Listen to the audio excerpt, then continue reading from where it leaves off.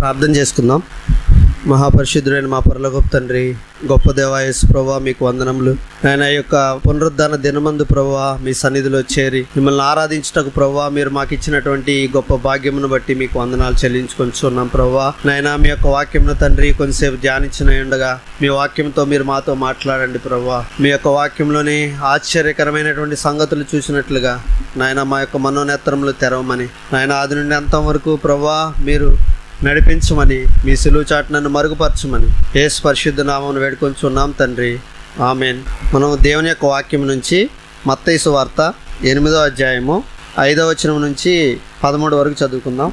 ఆయన కపెర్నహూములో ప్రవేశించినప్పుడు ఒక శతాధిపతి ఆయన యొద్దకు వచ్చి, ప్రభువా, నా దాసుడు పక్షవాయువుతో మిగిల బాధపడుచు ఇంటిలో పడి ఉన్నాడని చెప్పి ఆయనను వేడుకొనెను.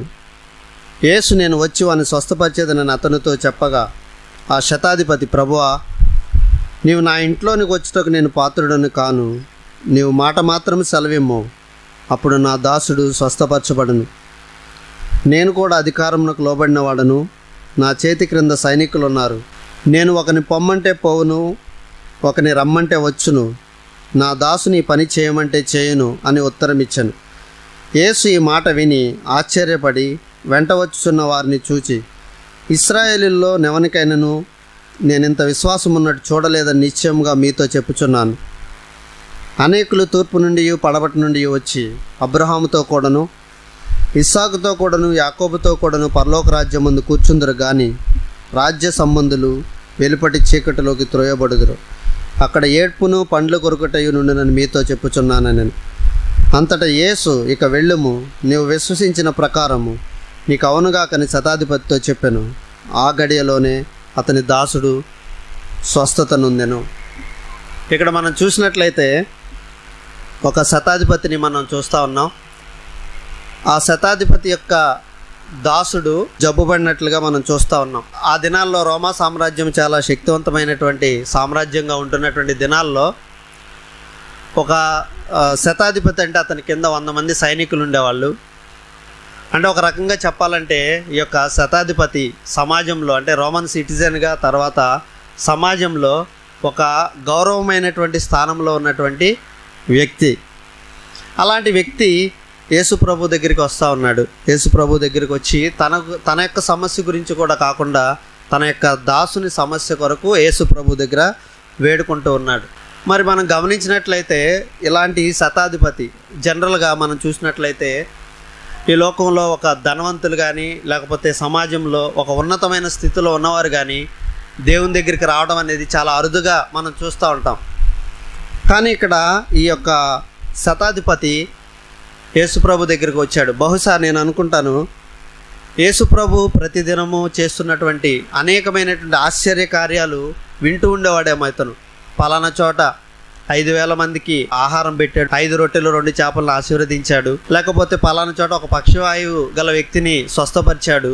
అవన్నీ ఒకవేళ వింటూ ఉండవచ్చు. బైబిల్లో ఒక వాక్యం ఉన్నది, అదేంటంటే వాక్యం వినటం వలన విశ్వాసం కలుగును. అది దేవుని యొక్క మాటల గురించి వినటం వల్ల విశ్వాసం కలుగునని వాక్యంలో రాయబడి ఉంది. ఆ విధంగా ఒకవేళ ఇవన్నీ వింటూ ధ్యానిస్తూ ఉండవచ్చు. ఒక మామూలు మానవుడైతే లేకపోతే ఒక మామూలు వ్యక్తి అయితే కనుక ఇలాంటి ఆశ్చర్య కార్యములు చేయలేడు. ఈయన ఖచ్చితంగా దేవుని కుమారుడై ఉంటాడు. ఈయన ఎప్పుడైనా సరే అవకాశం వచ్చినప్పుడు కలుసుకోవాలి, లేకపోతే ఇతనితో నేను సంభాషించాలి, అలా తన హృదయంలో ఎప్పటి నుంచో మరి ఒకవేళ ఆశ పెట్టుకొని ఉన్నాడేమో మనకు తెలియదు. హృదయంలో అయితే ఇక్కడ చూసిన దాన్ని బట్టి యేసు ప్రభు దగ్గరికి అతను వచ్చి యేసు ప్రభువును మొరపెట్టుకుంటున్నాడంటేనే మనం అర్థం చేసుకోవాల్సింది, గమనించవలసింది ఏంటంటే అతడు యేసు ప్రభువును హృదయంలో విశ్వసించాడు. ఈయన నిజంగా దేవుని కుమారుడై ఉంటాడు, అందువల్లనే ఇలాంటి ఆశ్చర్యకరమైనటువంటి కార్యాలు చేస్తున్నాడు అని చెప్పి దేవుని దగ్గరికి రావడం మనం చూస్తాం. ఇక్కడ చూసినట్లయితే వేడుకున్నాడు యేసు ప్రభువుని. అప్పుడు 7వ వచనంలో, యేసు నేను వచ్చి వాని స్వస్థపరిచేదని అతనితో చెప్పగా, ఆ శతాధిపతి, ప్రభువా, నీవు నా ఇంట్లోనికి వచ్చుటకు నేను పాత్రుడను కాను. నీవు మాట మాత్రము సెలవిమ్ము, అప్పుడు నా దాసుడు స్వస్థపరచబడును. ఇక్కడ మనం గమనించినట్లయితే ఈ యొక్క శతాధిపతి ఎంతో దీనంగా యేసు ప్రభువుని వేడుకుంటా ఉన్నాడు. అంటే ఏ విషయం, లేకపోతే what made the Centurion to humble himself, ఏమి తను అలా తను తగ్గించుకోవడానికి కారణమైంది ఏదని మనం గమనించినట్లయితే, ఈయన ప్రజలందరూ కూడా పరిసయ్యులు, శాస్త్రులు వాళ్ళంతా దేవుని దగ్గరకు వచ్చినప్పుడు, నువ్వు మనిషి కుమారుడైతే నువ్వు మాకు ఆశ్చర్యకార్యం చేయి, ఈ ఆశ్చర్యకార్యం చేయి అని చెప్పి యేసుప్రభుని శోధిస్తూ అడుగుతూ ఉన్నారు. అంటే వాళ్ళ యొక్క మనోనేత్రాలు తెరవబడలేదు. కేవలం వాళ్ళకు ఉన్నటువంటి ఇహలోక సంబంధమైనటువంటి నేత్రాలతో, అంటే ఫిజికల్ ఐస్తో మాత్రమే they are viewing Jesus Christ only through the physical ice. వాళ్ళ యొక్క మనోనేత్రాలు తెరవబడలేదు కాబట్టి యేసుప్రభుని విమర్శించారు. కానీ ఇతను నిజంగా ఇన్ని అద్భుతాలు చేస్తూ ఉన్నాడు, ఒక నరమాత్రుడికి సాధ్యపడనటువంటి అనేక విషయాలు ఈయన చేస్తున్నాడు అంటే ఈయనలో ఏదో శక్తి ఉంది, ఈయన మానవుడే కానీ దైవ కుమారుడు అని విశ్వసించాడు. ఎప్పుడైతే విశ్వసించాడో అతనిలోనికి యేసుక్రీస్తు ప్రభు యందు విశ్వాసం వచ్చింది. ఎప్పుడైతే యేసుప్రభు యందు విశ్వాసం వచ్చి యేసుప్రభు దగ్గరికి వచ్చాడో ఆయన యొక్క మనోనేత్రాలు తెరవబడినాయి. మనం అపోస్తుల కార్యాలు మనం చూసినట్లయితే ఈ యొక్క స్టెఫన్ని అందరూ రాళ్లతో కొట్టి, అతన్ని పరిసయ్యులు అంతా కూడా ధర్మశాస్త్ర రీత్యా నింద మోపి అతని మీద రాళ్లతో కొట్టి పడేసినప్పుడు అతడు, తండ్రి వీరేమి చేయుచున్నారో వీరు ఎరగరు కనుక వీరిని క్షమించమని చెప్పి ప్రార్థన చేసినప్పుడు ఆయన ఆకాశం వైపు తన కళ్ళెత్తి చూసినప్పుడు ఆకాశం తెరవబడుట, తర్వాత మనుష్య కుమారుడు దేవుని యొక్క కుడిపార్శ్వం పక్కన కూర్చుండడం చూసి ఎంతో సంతోషించాడు అనమాట. అంటే ఇది ఎవరైతే యేసుక్రీస్తు ప్రభువుని సంధిస్తారో, అంటే ఎవరైతే తను తగ్గించుకొని యేసు ప్రభు యందు విశ్వాసం ఉంచి యేసు ప్రభు దగ్గరికి వచ్చి తమను తాము తగ్గించుకుంటారో దేవుడు తను బయలుపరుచుకుంటాడు. ఇక్కడ శతాధిపతికి దేవుడు తను బయలుపరుచుకున్నాడు. తన యొక్క మనోనేత్రాలు తెరవబడినాయి. ఇహలోక సంబంధమైనటువంటి కళ్ళతో అతను దేవుణ్ణి చూడలేదు. అక్కడ ఈయన ఒక దేవాది దేవుడే నా కొరకు ఈ లోకంలోనికి వచ్చాడు, పరలోకం నుంచి దిగి ఈ లోకానికి వచ్చి నా పాపముల కొరకు ఈయన శ్రమ పొందడానికి ఇక్కడికి వచ్చాడనేటువంటి దర్శనం అతనికి కలిగింది. మనం ఈ లోకంలో చూస్తూ ఉంటాం, చాలామంది హిందువులు ఆ గుడికి వెళ్ళాను, ఈ గుడికి వెళ్ళాను. మా ఆఫీస్లో దాదాపు ప్రతిరోజు ఎవరో ఒకళ్ళు ప్రసాదాలు తీసుకొస్తూ ఉంటారు. ఆ గుడికి వెళ్ళాం, ఈ గుడికి వెళ్ళాం, మాకు బాగా దర్శనం జరిగిందని చెప్తూ ఉంటారు. వాళ్ళైతే దేవుడు కాని దానికోసం, అంటే ఒక విగ్రహాన్ని దర్శించుకోవడానికి అంత ఇంపార్టెన్స్ ఇస్తూ ఉన్నారు. కానీ దానిలో నిజమైనటువంటి దేవుడు లేడనేటువంటి విషయం వారికి తెలియదు. కానీ మనమైతే క్రైస్తవులుగా జీవము కలిగినటువంటి దేవుడిని ఆరాధించేటువంటి కృప దేవుడు మనకిచ్చాడు. కాబట్టి ఈ యొక్క సెంచురియన్ వల్ల, ఈ యొక్క శతాధిపతి వలె మనము దేవుణ్ణి దర్శించుకుంటా ఉన్నాం. అంటే దేవుణ్ణి యొక్క ముఖ దర్శనం మనకు కావాలని మనకేమైనా నిజమైనటువంటి ఆశ ఉన్నదా? మనం ఇక్కడ కీర్తనల గ్రంథము 90వ అధ్యాయం చూసినట్లయితే మనం ఇక్కడ మోషే చక్కటి ప్రార్థన చేస్తాడు. చూడండి, కీర్తనలో 90వ అధ్యాయం 14వ వచనము, ఉదయమున నీ కృపతో మమ్మల్ని తృప్తిపరచుము, అప్పుడు మేము మా దినములన్నీ ఉత్సాహించి సంతోషించేదము. ఇక్కడ మోషే తన యొక్క జీవితాన్ని బాగా స్టడీ చేసినట్టున్నాడు. మా 12వ వచనంలో కూడా చూస్తే 90వ అధ్యాయము, మాకు జ్ఞానం హృదయం కలుగునట్లు చేయుము, మా దినములు లెక్కించడం మాకు నేర్పించము. తను జ్ఞానం కొరకు అడుగుతూ ఉన్నాడు, దేవుని కృప కోసం వేడుకుంటా ఉన్నాడు. ఎవరైతే ఈ లోకంలో నిజంగా తను గ్రహించుకొని తను పాపినని గ్రహించుకుంటాడో వాడు తప్పనిసరిగా దేవుని యొక్క కృప కొరకు వేడుకుంటాడు. మోషే అంత గొప్ప భక్తుడైనప్పుడు కూడా ఆయన ఏమని ప్రార్థన చేస్తున్నాడంటే, ప్రతిదినం ఉదయం నీ కృపతో మమ్మను తృప్తిపరచుము, అప్పుడు మేము మా దినములన్నీ ఉత్సాహించి సంతోషించేదం. మన జీవితంలో కూడా, నీ జీవితంలో నువ్వు చేయవలసింది ఏంటంటే, నా జీవితంలో నేను చేయవలసింది ఏంటంటే, ప్రతి దినము దేవుని యొక్క కృప కొరకు మనం వేడుకోవాలి. ఈ యొక్క శతాధిపతిని మనం చూసినట్లయితే ఆయన యేసు ప్రభు దగ్గరికి రాగానే తన యొక్క మనోనేత్రాలు తెరవబడినాయి. తన యొక్క స్థితిని తను గ్రహించుకున్నాడు. అరే, నేను పాపిని, ఈ యొక్క దేవుడు మా ఇంటికి రావడానికి కూడా నాకు యోగ్యత లేదు. నేను ఎంతోమందిని, ఒకవేళ తన యొక్క కింద పనివారితో ఏమన్నా హార్ష్గా బిహేవ్ చేసి ఉండొచ్చు, లేకపోతే తన యొక్క అధికారాన్ని, ఆ రోజుల్లో శతాధిపతి అంటే మంచి అధికారం ఉండేది, వాళ్ళు దుర్వినియోగపరిచి ఉండొచ్చు. లేకపోతే యేసు ప్రభువుని చూసినప్పుడు తను చేసినటువంటి విషయాలన్నీ తనకు గుర్తొస్తుండొచ్చు. అయ్యో, నేను ఈ తప్పు చేశాను, నేను ఈ పాపం చేశాను, కాబట్టి దేవుడు మా ఇంట్లోనికి రావడానికి యోగ్యుడు కాదు ప్రభువా, నువ్వు మాట మాత్రం సెలవు. ఇక్కడ చూస్తే మనం చూడండి, ఇక్కడ మనం 8వ వచనం, ఆ శతాధిపతి, ప్రభువా నీవు నా ఇంట్లోనికి వచ్చేటకు నేను పాత్రుడను కాను, నీవు మాట మాత్రం సెలవిమ్ము, అప్పుడు నా దాసుడు స్వస్థపడు. ఇక్కడ చూడండి ఎంత తగ్గించుకుంటా ఉన్నాడు. అంటే తన పాపములు, he was reminded of his since, maybe that is why he is humbling himself. Lord, ప్రభువా నన్ను క్షమించండి అని దేవుని సన్నిధిలో ప్రాధేయపడతా ఉన్నాడు. యేసు ప్రభువు కూడా తన యొక్క విశ్వాసాన్ని చూసి ఇక్కడ ఆశ్చర్యం వ్యక్తపరుస్తూ ఉన్నారు. కింద మనం వచ్చి చదివినట్లయితే అక్కడ చూస్తాం, ఇశ్రాయేలీయులు అయినప్పుడు కూడా నేను ఇంతటి విశ్వాసం గలవారిని నేను చూడలేదని. ప్రియ సహోదరి సహోదరుడా, ఈ సమయంలో నిన్ను నువ్వు పరిశీలన చేసుకోవాల్సినటువంటి అవసరం ఉన్నది. ఎప్పుడైనా సరే యేసుక్రీస్తు ప్రభుని ఈ విధంగా నువ్వు సంధించావా? ఎప్పుడైనా సరే దేవుడు రకరకాలుగా మాట్లాడుతూ ఉంటాడు. ఇక్కడ దైవ సేవకులు వాక్యం చెప్పేటప్పుడు వాక్యం ద్వారా మాట్లాడతాడు. అనేకసార్లు దేవుడు నాతో మాట్లాడాడు వాక్యం ద్వారా. తర్వాత నువ్వు బైబిల్ చదివేటప్పుడు దేవుడు నీతో మాట్లాడుతూ ఉంటాడు. తర్వాత భక్తుల చరిత్రలు చదివేటప్పుడు దేవుడు నీతో మాట్లాడుతూ ఉంటాడు. దేవుడు మన యొక్క హృదయ పరిస్థితిని చూపెడతా ఉంటాడు. ఇది ఒక బైబిల్ అనేది ఎలాంటిదంటే it is like a mirror. మనం అద్దం ముందు నుంచున్నప్పుడు మన యొక్క స్థితి ఎలా అద్దం చూపెడుతుందో ఆ విధంగా ఇక్కడే మనం చూసినట్లయితే కీర్తనలో 90వ అధ్యాయంలో 8వ వచనం చదవండి. మా దోషములను నీవు నీ ఎదుట ఉంచుకొని ఉన్నావు, నీ ముఖ కాంతిలో మా రహస్య పాపములు కనబడుచున్నవి. ఈ యొక్క బైబిల్ దేవుని యొక్క ముఖ కాంతిలో రహస్య పాపాలు కనబడుతున్నాయని మోషే ప్రార్థన చేస్తున్నాడు. మేబీ ఇక్కడ ఈ శతాధిపతి కూడా యేసు ప్రభు దగ్గరికి వచ్చినప్పుడు ఆయన యొక్క ముఖకాంతి ఈయన మీద ప్రకాశించడం వల్ల యేసు ప్రభు యొక్క ముఖకాంతి తన యొక్క పాపముల గురించినటువంటి ఒప్పింపు కలిగిన వాడే ప్రభువుని వేడుకుంటున్నాడు. ప్రభువా, మా ఇంటికి రావడానికి నేను యోగ్యుడిని కాను, కానీ దయచేసి నువ్వు మాట మాత్రం సెలవిస్తే నా దాసుడు స్వస్థపరుస్తాడని. కాబట్టి ఇలాంటి విశ్వాసాన్ని మనం కలిగి ఉందాం. యేసు ప్రభు దగ్గరికి వచ్చిన వారిని ఆయన ఎన్నడూ తోసివేసేటువంటి దేవుడో కాదు.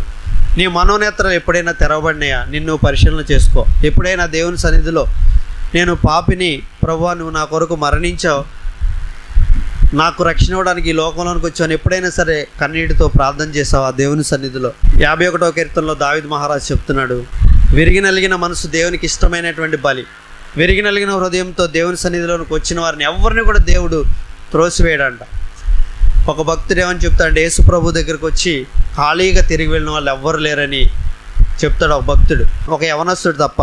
మనము సువార్తల్లో చదువుతాం, ఒక యవనస్తుడు వచ్చి దేవుని దగ్గరికి వచ్చి మోకాళ్ళని నేను రక్షణ పొందడానికి, నేను నిత్య జీవానికి వారసుని అవడానికి నేనేం చేయాలని అడుగుతాడు. ప్రభువారు ఆయనకు సలహా ఇస్తారు, నీ యొక్క ధనమంతా కూడా అమ్మేసి పేదలకు ఇచ్చేసే నువ్వు రక్షించబడతావని చెప్పినప్పుడు, నన్ను ధనమంతా అమ్మేసి పేదలకు ఇచ్చేసి నన్ను వెంబడించు, నీకు నిత్య జీవం కలుగుతుంది అని చెప్పినప్పుడు అతడు మిగుల ధనవంతుడు కనుక తన హృదయంలో నొచ్చుకున్నవాడే దేవుని మాటకి అంగీకరించక తిరిగి వెళ్ళిపోయినట్లుగా చూస్తాం. అతను తప్ప మిగిలిన ఎవ్వరు కూడా, అతను కూడా లోబడి ఉంటే, అంటే ఇక్కడ మనకు కావాల్సింది ఏంటంటే యేసు ప్రభు దగ్గరికి వచ్చినప్పుడు మనకి మన పాపాలను గ్రహించాలి.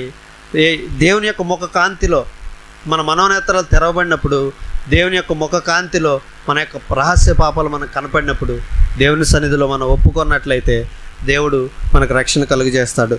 ఇక్కడ చూద్దాం మనం 10వ వచనం. యేసు ఆ మాట విని ఆశ్చర్యపడి వెంట వచ్చి వారిని చూచి, ఇశ్రాయేలులోనైనను నేను ఇంత విశ్వాసం ఉన్నట్టు చూడలేదని నిశ్చయముగా మీతో చెప్పుచున్నాను. దేవుడు ఈరోజు నీతో కూడా ఈ మాటే చెప్పాలనుకుంటా ఉన్నాడు. ఈ శతాధిపతి వలె నిన్ను కూడా ఈరోజు దేవుడు రక్షించాలని చూస్తూ ఉన్నాడు.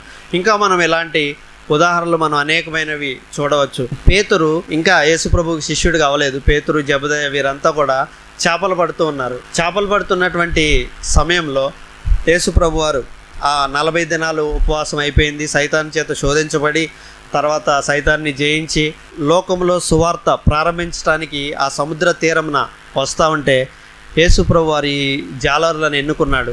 వచ్చి వాళ్ళ దగ్గర 2 దోణెలు తీసుకొని దానిలో మనం ఇదంతా లోక సువార్త 5వ అధ్యాయంలో మనం చదువుకోవచ్చు. అక్కడ వాక్యం ప్రకటించిన తర్వాత తిరిగి వచ్చేసేటప్పుడు ఆ రాత్రంతా కూడా వాళ్ళు ప్రయాసపడ్డారు, ఒక్క చేప కూడా పడలేదు. అప్పుడు యేసు ప్రభు అన్నారు, పేతురు నీ దోణి లోతుకి నడిపించి అక్కడ వలయమని పేతురుతో చెప్పాడన్నమాట. పేతురు అన్నాడు, నిజమే ప్రభువా, రాత్రంతా మేము కష్టపడ్డాం, మేమంతా చాలా, కానీ నీ మాట చొప్పున, నిన్ను చూస్తే దైవ కుమారులాగా ఉన్నావు, నీ మాట చొప్పున ఈ వలేస్తున్నానని చెప్పి వలవేగానే విస్తారమైనటువంటి చేపలు పట్టడం మనం చూస్తాం. లోకసువార్త 5వ అధ్యాయంలో మనం చదవచ్చు. ఈ యొక్క శతాధిపతి వల్లనే పేతురు కూడా మొట్టమొదటిగా మేము రాత్రంతా ప్రయాసపడ్డాం కానీ చేప పడలేదు, కానీ అయినను నీ మాట చొప్పున మేము వలేస్తున్నాం అని పేతురు చెప్పాడు. అంటే మొట్టమొదటి విశ్వసించాడు. ఈయన అంతకుముందే దేవుని యొక్క వాక్యం విన్నాడు. ఒకవేళ అతను కూడా యేసు ప్రభువులో ఒక ప్రత్యేకత చూసి ఉండవచ్చు. ఎప్పుడైతే చేపలు పడ్డాయో అతడు విశ్వసించాడు కాబట్టి తన మనోనేత్రాలు తెరవబడ్డాయి. అక్కడ లోకాసువార్త 5వ అధ్యాయం ఒకసారి చూద్దాం. 8వ వచనం. సీమోను పేతురు అది చూచి యేసు మోకాళ్ళ ఎదుట సాగిలపడి, ప్రభువా నన్ను విడిచిపొమ్ము, నేను పాపాత్ముడనని చెప్పాను. ఎవరు చెప్పారని పాపాత్ముడని? పేతురుకి ఆ గ్రహింపు ఎలా అయింది తను పాపాత్ముడని? తనకి ఎలా గ్రహింపైందంటే, అంతకుముందే యేసు ప్రభు వారు స్వార్థ పరిచర్య చేశారు. అప్పటికే తన హృదయంలో he might be convicted of his since and he might have seen his hidden since in the brightness of the lord Jesus. అప్పుడు దానివల్ల అతడు ఒకవేళ హృదయంలో మన్నం చేసుకుంటున్నాడేమో, అరే నేను అది తప్పు చేశాను, ఇది తప్పు చేశాను, దేవుని సన్నిధిలో నేను ఎలా అయినా సరే నా హృదయాన్ని సరి చేసుకోవాలనుకుంటున్నాడేమో. వెంటనే ఆ విస్తారమైనటువంటి ఆ చేపలు పడి ఆశ్చర్యకారం జరిగిన వెంటనే తన యొక్క మనోనేత్రాలు తెరవబడ్డాయి. ప్రభువా నేను పాపాత్ముని విడిచిపెట్టి వెళ్ళిపో అని దేవునికి ప్రార్థన చేస్తూ ఉన్నాడు. నీ హృదయంలో కూడా దేవుని సన్నిధిలో ప్రార్థన చేస్తూ ఉన్నావా? ఈ యొక్క పేతురు వలె, ఈ శతాధిపతి వలె ఎప్పుడైనా గ్రహించావా? నా పాపాలను బట్టి యేసుక్రీస్తు ప్రభు వారి శిలువలో మేకులు కొట్టబడ్డారు, రక్తం చిందించారని ఎప్పుడైనా నువ్వు గ్రహించినట్లయితే నీ హృదయంలోనికి దేవుడు రావడానికి సిద్ధంగా ఉన్నాడు. ఈ పేతుర్ని, ఈ శతాధిపతిని మార్చిన విధంగా నిన్ను కూడా మార్చడానికి సిద్ధంగా ఉన్నాడు. ఇంకొక ఎగ్జాంపుల్ కూడా చూద్దాం. మనం జక్కయ్య గురించి తెలుసు. అతడు సుంకపు గుత్తదాడు. ఎంత వసూలు చేయాలో దానికన్నా కూడా ఎక్కువ వసూలు చేస్తూ ఉండేవాడు, భయం లేకుండా జీవిస్తూ ఉండేవాడు. మనం అనుకుంటాం ఈ లోకంలో చాలా ప్రతి ఒక్కరూ కూడా ఏమనుకుంటారంటే, నేను మంచిగా చదువుకోవాలి, ఒక స్థితికి రావాలి, ఎక్కువ డబ్బులు సంపాదించాలి, ఈ లోకంలో ఒక మంచి పేరు ప్రఖ్యాతులు సంపాదించాలని ప్రతి ఒక్కరే ఏముంటుంది దాదాపు, ఇంక్లూడింగ్ మైసెల్ఫ్.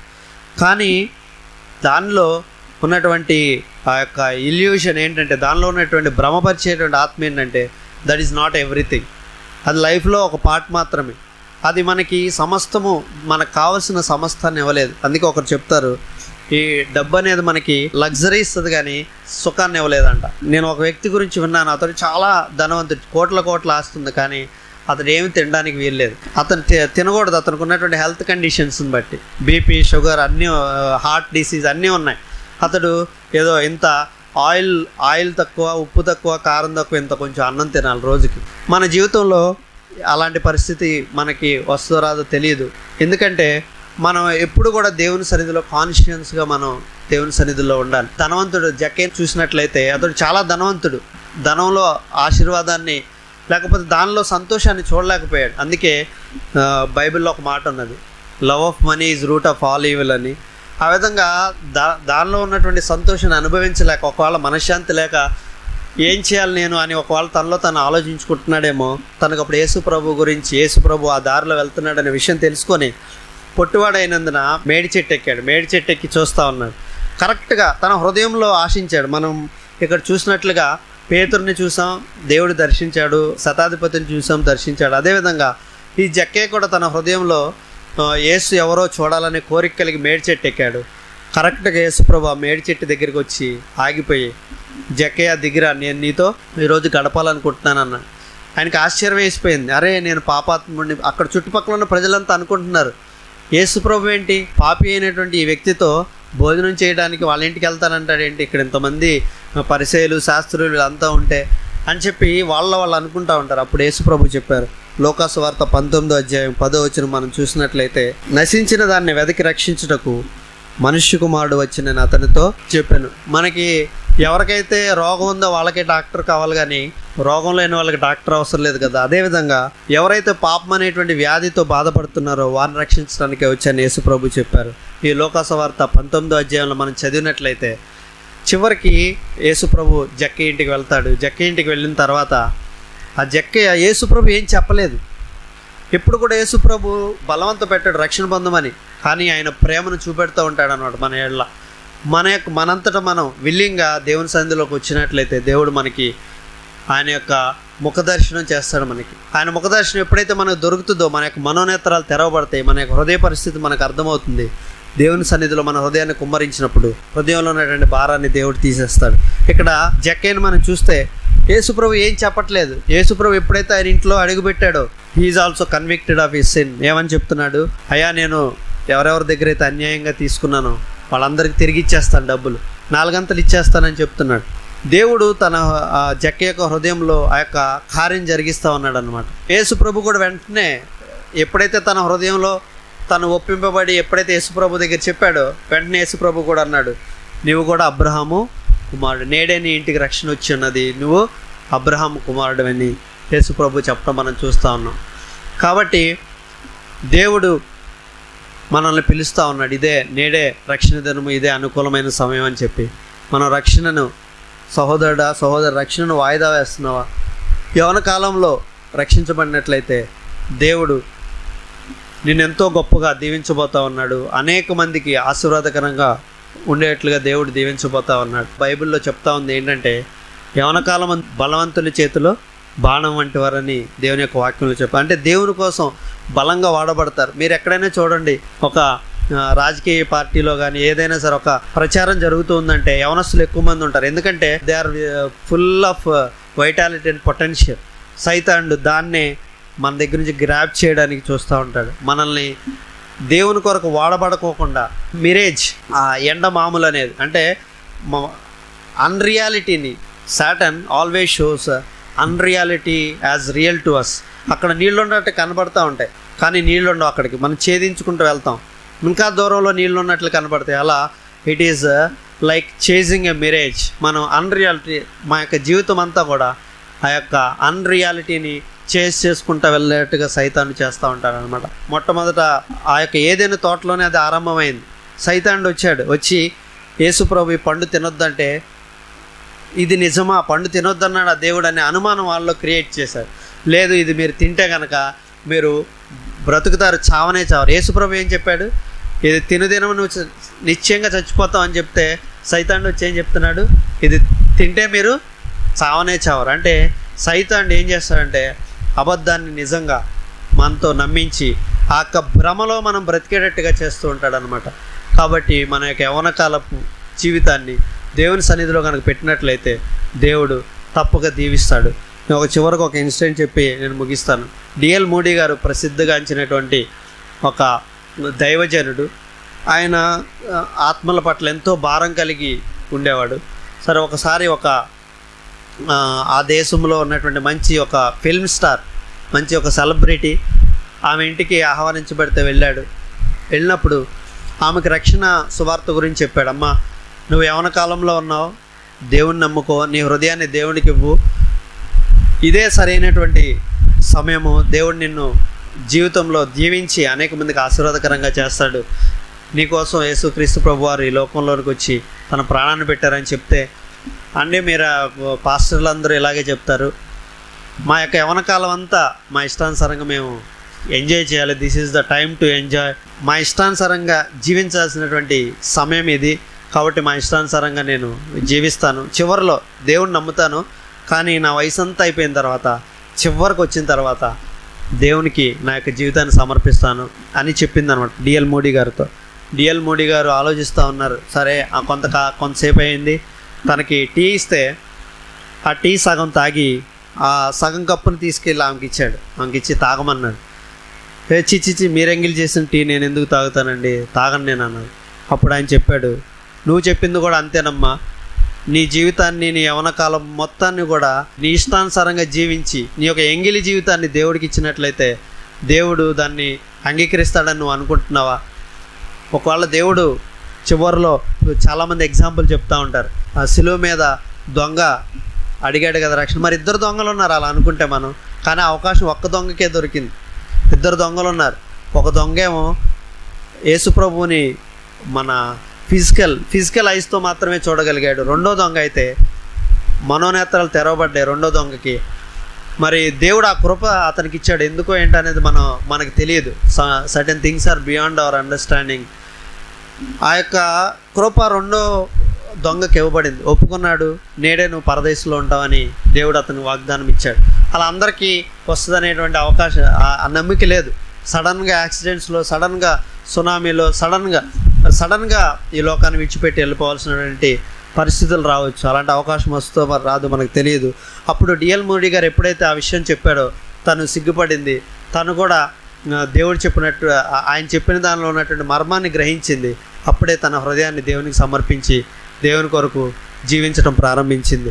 కాబట్టి మన యొక్క జీవితంలో కూడా, నీ జీవితంలో కూడా ఇప్పటి వరకు కూడా దేవునికి నీ హృదయాన్ని ఇవ్వకోకుండా ఉన్నట్లయితే ఇప్పుడే this is the right time to accept Jesus as your personal saviour.